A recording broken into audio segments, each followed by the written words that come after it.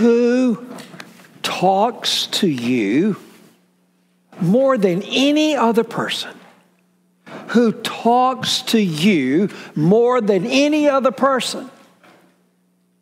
Meaning, who do you hear, who do you listen to more than any other? Who talks to you more, meaning who do you hear more than any other? The answer is the same. You talk to yourself more than any other person. And you listen, you hear yourself, the things you say to yourself more than any other. Now, what are you saying to yourself? What are you hearing yourself say? Do you speak to yourself truth? Truth that gives you joy and gladness in Christ? Do you speak to yourself biblical truth? Or do you speak to yourself that which is poison and destructive, spiritual, deadly? What we say to ourselves, that which we think, affects the way we live. What we say to ourselves, what we hear ourselves say to us, affects the way we live. This is a great letter that God gives us through Peter. Peter is writing those who are in crisis, difficulty, and hard times. We know that from the context. He calls them exiles. They're foreigners in a strange land. They are really going through crisis. They've left their homes. They've left their employment. Homes have been stolen, business. They're called exiles, strangers. They're running for their life because of their faith in Christ and faithfulness to Christ. They're going through crisis, extreme difficulty, and hard times. And Peter's writing them a letter. It's not just Peter writing them. This is the Holy Spirit using Peter. And what God is saying to them through their hard times, difficulty, and crisis is this: you may experience rejoicing with joy. That's what he's saying. We see that from the Scriptures. Let's see the context of these verses upon which we will focus today. Look at 1 Peter 1:8. 1 Peter 1:8. Just above what we're seeing today, Peter says these words through the Holy Spirit. You're going through crisis,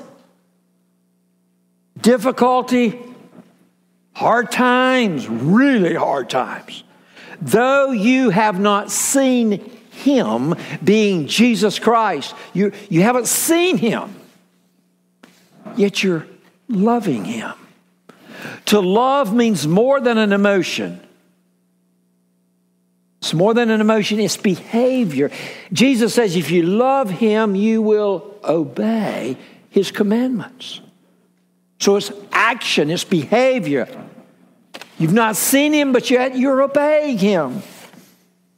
And though you're not seeing Him now, you're not seeing Christ. Family, I remind you, we do not need visions of Jesus Christ. You do not need a dream. We have all we need to know about Jesus Christ in the Bible. Go to the Scriptures to see Christ as He is described. You do not see Him now, yet you're believing in Him. You're believing in Him. And what? Rejoice. with joy. There's an inner joy. A repeated rejoicing with joy that is inexpressible and filled with glory. It's such joy, it's incomprehensible. I can't explain it. It's inexpressible and it's full of glory. What does that mean? It means in your heart, as you're weeping, as you're wondering about the future, and you're asking, why is God allowing this? Why? Why this hard time? Why these difficulties? Why this pain? Why this crisis? You're able to have a heart. I don't understand, Father. But by your grace, we're applauding Christ. We're boasting in the cross. We're boasting in His life, His death, His resurrection. We're celebrating the resurrection. That's what it is. Inexpressible, beyond comprehension, full of glory, full of separation. So, how can you have joy? How can we rejoice with joy? How can you rejoice with joy when you are going through crisis?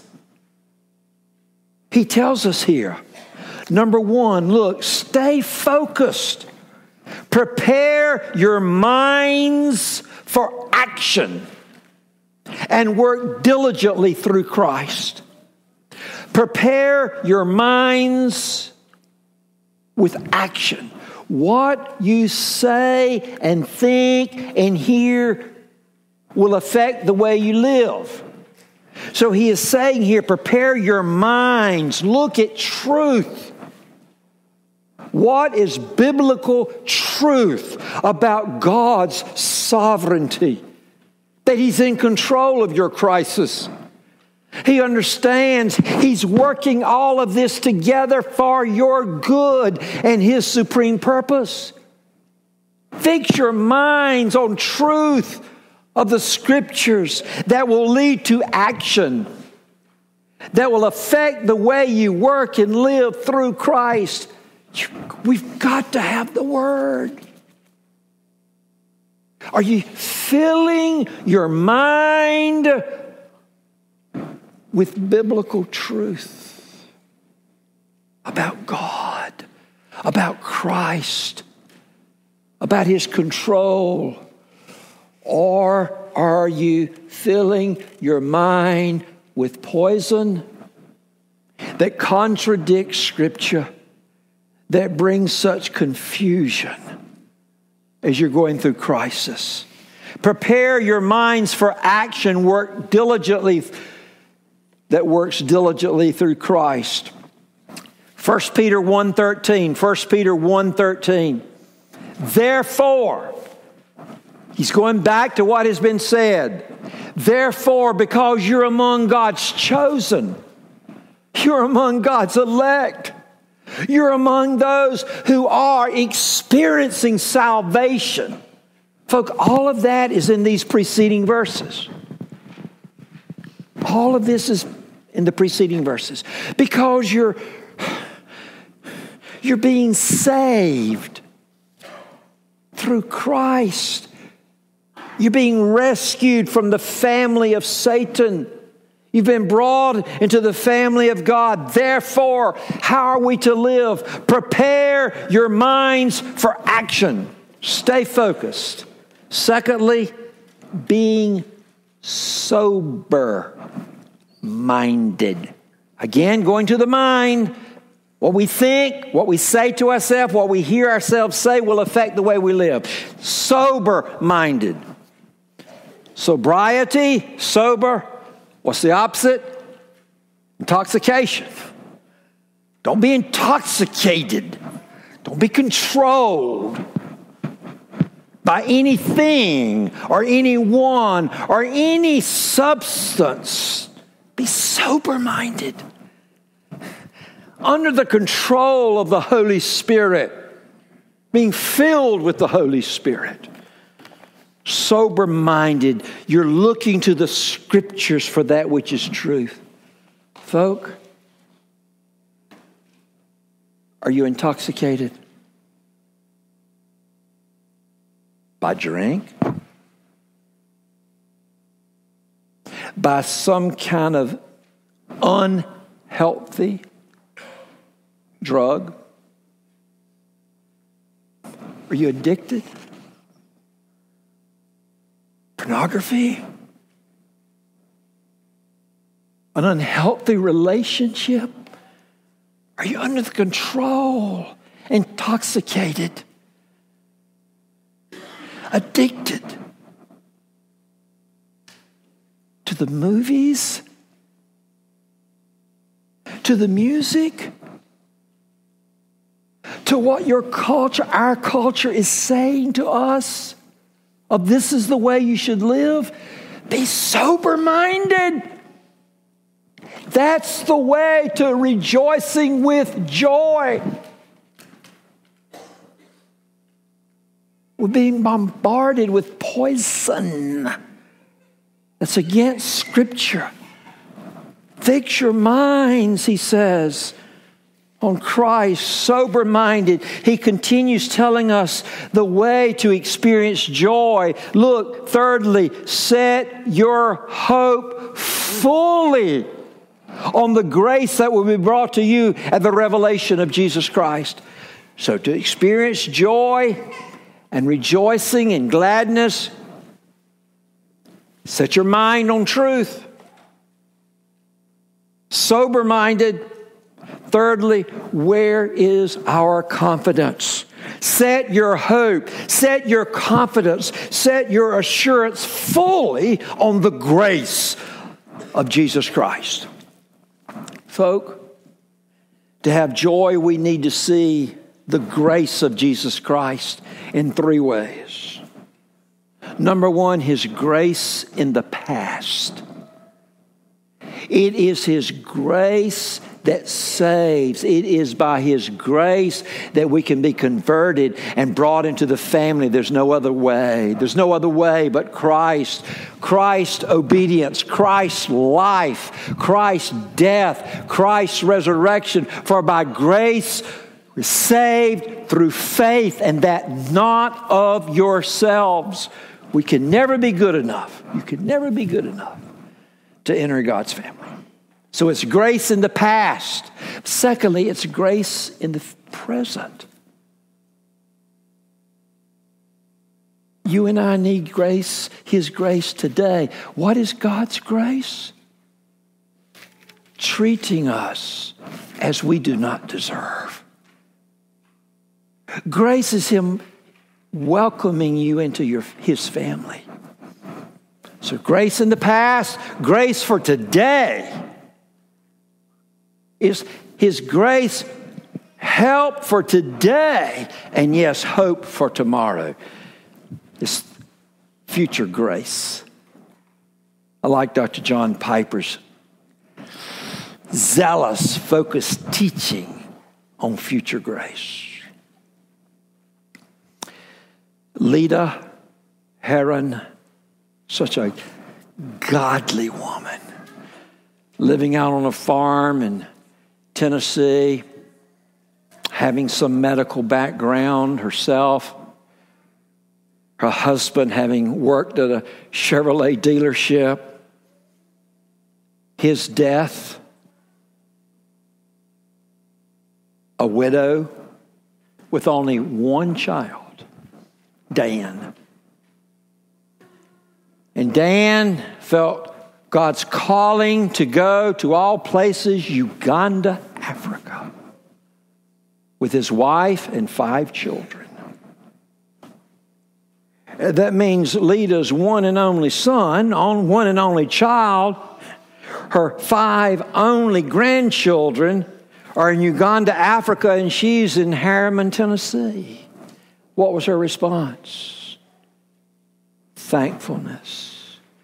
Gratitude for God's grace that converts, provision for the present, and looking to Him for the future. was able to talk to, and then Lita is diagnosed herself. She could have retired from working, but she wanted to keep working to hopefully influence people for Christ, to have additional income that she could help minister to people in her community and to the nations. So here she is, a widow. Her one and only child is in Uganda. Her 5 grandchildren are in Uganda. She could retire, but she wanted to work, to influence people for Christ, to provide greater income for ministry. And she's diagnosed with a brain tumor. She's diagnosed with a brain tumor. And I would talk to her, and her concern was this: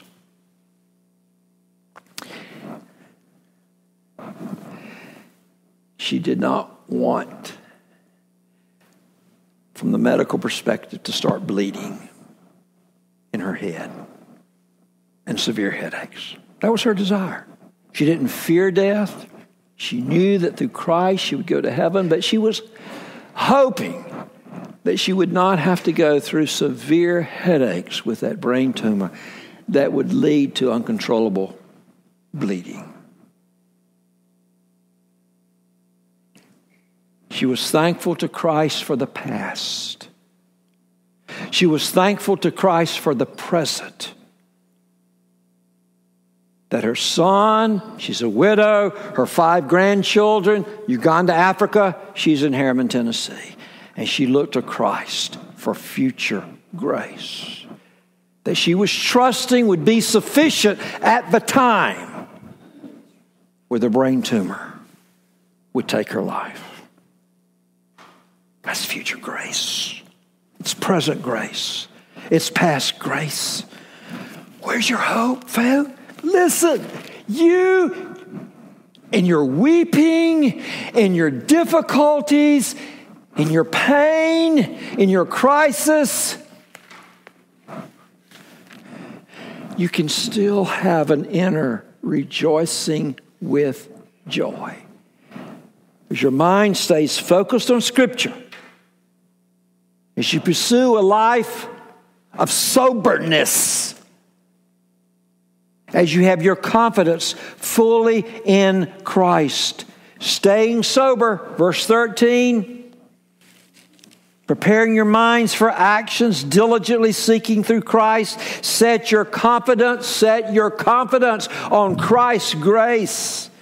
Look next. Pursuing a life of holiness. Pursuing a life of holiness through Christ's holiness. That's what it says here in the passage. It's the verses before us. Are you pursuing with sincerity a life of holiness through the holiness of Christ? Now listen, we do not make ourselves holy. You can never, ever be good enough to make yourself holy where God will accept you. It's the holiness of Christ credited to your life, where God the Father sees you no longer as the rebel we are, the sinners we are by nature, but He sees because He gives us faith and a heart of repentance. If He's given you and you've responded to a heart of repentance, of turning from sin to Christ, He sees you as holy. Now, folks, this is good news. If you're in Christ, God the Father sees you as holy, as Jesus Christ is holy. Because He is holy, He's called us to a life of holiness, to live out who Christ is. And He's telling us this. Do we fail? Absolutely. Do we sin? Yes. And we cry out, oh Christ, we need You. Forgive us of our sin. Look at 1 Peter 1, 14 through 16. 14 through 16. As obedient children, you're striving to obey Him, not to earn His love. You can't do it. You can't earn it. But as an outward working, you want to obey Him. Do not be conformed to the passions of your former ignorance. But as He who called you is holy, you also be holy in all of your conduct, since it is written, you shall be holy, for I am holy. Made holy in Christ. Are you pursuing a life of holiness? Are you pursuing in all of your thoughts to think biblically? Are you pursuing in all of your words to talk holy talk? Are we pursuing behavior that is like Christ? It's a struggle, family. It's a struggle to think like Christ, to speak holy words that encourage and build up and correct and discipline when needed. How are you doing?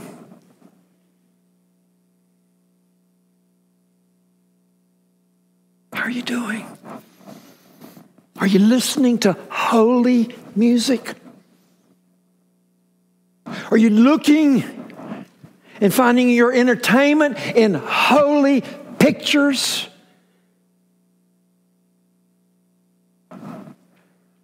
And holy conversations? And holy videos? Or are we living, what does he say, in the passions of the past? Are you living the same way you did in the past? How do we live in the past? We lie. We cheat. We deceive. We lust. We have adulterous minds and even behavior. Are you living like you did in the past?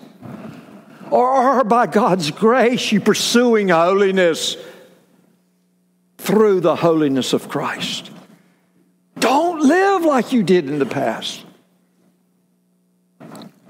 Those who know you, who really know you, they may not agree with the way you live. They may not agree. They may talk about you and against you. But will they also say, you are really sincere about Christ? They listen to you. They see you out in public. And if they know you, what are they saying about you? They may not like it. They may not agree. But they can say, she's really sincere about her Christ. Or he is. In the way he deals with people and talks to people. Holiness. We do not make ourselves holy. Christ only can make us holy. But if you're made holy in Christ, if you're really his, you're pursuing holiness. Now listen, if you're not, then I think you should question whether you're in Christ or not, or just deceived, thinking you're his when you're not. Are you pursuing holiness? Why is he telling us these things? So that you can rejoice with joy. That's the motivation, he says. Pursue a healthy fear. Pursue a healthy fear? Yeah, that's what the passage says. What does that mean to have a healthy fear? It means having the greatest reverence for Christ possible. That should be a growing, maturing, greatest reverence, highest respect, deepest awe, Yes, Scripture talks about a holy trembling. A holy, healthy trembling. Again, I say to you, I am thoroughly enjoying the teaching of the late Dr. Archie Sproul. As I listen to him on podcast, and Dr. Sproul says, we do not know God. We don't know Him in His writings and in His preaching and teaching. We don't know Him in His holiness. Joy, absolutely, but a holy trembling before His holiness. A holy trembling. Oh, look at 1 Peter 1:17. 1 Peter 1:17. And if you call on Him as Father who judges impartially according to each one's deeds, conduct yourselves how? With fear. A holy reverence. The deepest awe, respect possible. Throughout the time of your difficulty. Notice he's saying that while you're still in exile, while you're still foreigners, you're refugees, you're running for your life. What are they saying about you in your exile? What are they saying as they watch you and listen to you? As they watch you and listen to you. Do they say, you reverence your God? You reverence Jesus Christ? And then lastly, to have this joy, this rejoicing with joy. Look at chapter 1, verse 8, again to verse 8 and verses 18 and 19. There it is, verse 8. Though you have not seen Him, you haven't seen Him, and yet you love Him. And though you do not now see Him, you believe in Him. What? Rejoice with joy that is inexpressible and filled with glory. Now, look at verse 18. Know that you were ransomed from the futile ways inherited from your forefathers, not with perishable things such as silver or gold, but with the precious blood of Christ. What will give you joy? Knowing you are bought, ransomed, purchased into God's family through the blood of Jesus Christ. Whew. Whatever crisis, difficulty, hard, painful experiences you're going through, you can say if you're in Christ, you've been bought, you've been ransomed, you've been purchased by the blood of Christ. What does that mean? The Bible says we all, every one of us, have a father, a spiritual father. And Jesus said to some, you are of your father, the devil. You are of your father, the devil, Satan. Or because of Christ, God Himself is your Father. See, Christ is the one who purchases, who ransoms. The word ransom is used of purchasing a slave. People would go and buy a slave from its slave owner, and that person or persons then become their possession, their slaves. And for the currency, they could use silver, they could use gold, they would use whatever monetary means they used. Jesus says something has happened. You're no longer a slave, a son, a daughter of the devil. But you're now a slave to Christ, a slave of righteousness, a slave of holiness. And what did it cost to purchase you if you're in Him? His blood. Not silver, not gold that perishes, but the very precious blood of Christ. Folks, that will give us joy.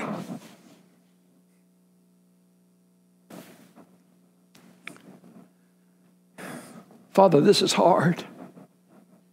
I've never been through a crisis like this. Is this what it means to follow you? I didn't know you were going to take us here. I didn't know you were going to allow this. This is hard.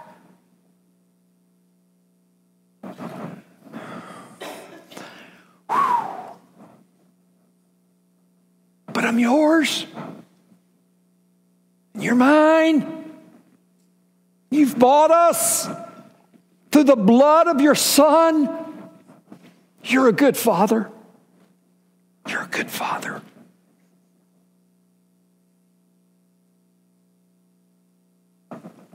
You've bought us by your blood.